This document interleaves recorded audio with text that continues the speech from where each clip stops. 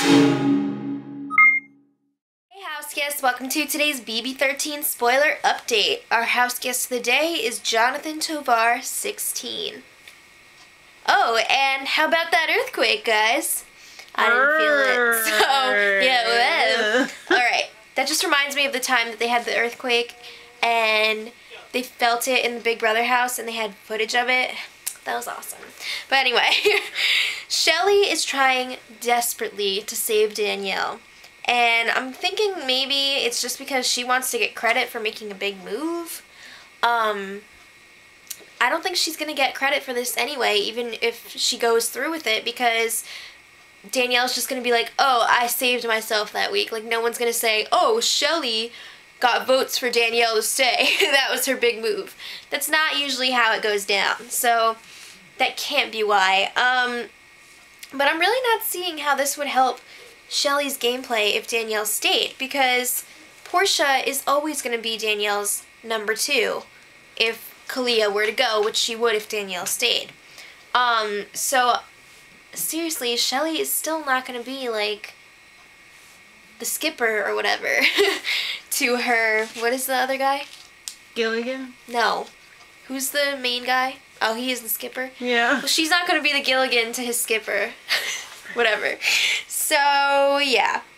She's really trying to get Adam's vote for Danielle, but he's just blocking it out because he is a big fan of Big Brother, and he saw Danielle's gameplay on Season 8, and he's not falling for this crap. He knows. So, Adam and Danielle actually talked today, and Danielle was like, why do you want me out so badly? That wasn't my Danielle voice. That was just me. So, Adam's like, I'm threatened by you. And Danielle, I kid you not. I was going to say I you not. She's like, I will always have your back. And she also said, and my dad will hate you.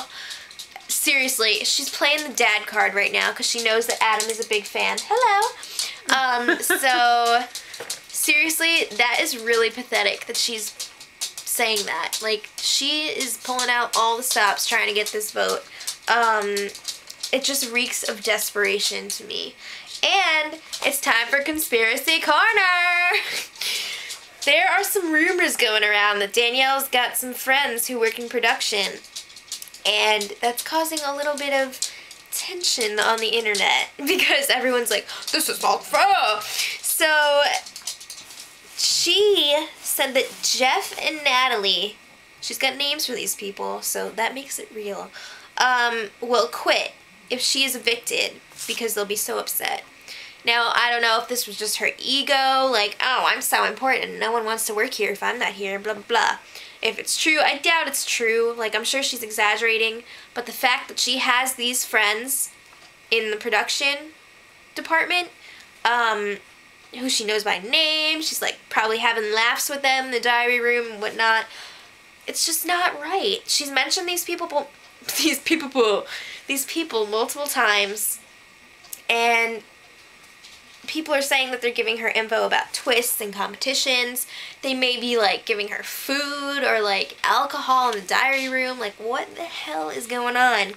So, if this really is true, she just sucks at Big Brother because she's made some really crappy decisions this season, and don't get me started on Season 8 when Daddy was there to help her. So, seriously, if production is working with her this season, yeah. Obviously, it would be unfair. I don't think I even need to say that. I really don't see anything coming from this little conspiracy theory, though, because if Big Brother makes a statement about it, they're just going to be like, oh, there's nothing going on, blah, blah, blah. They're not going to come out and say, like, yes, these people are friends, and they're giving away information. Like, it's not like they're going to kick her out and fire those people, which is what should probably happen. But whatever. Leave your views and comments in the comments section. I want to hear what you guys think about this. And until next time, much love.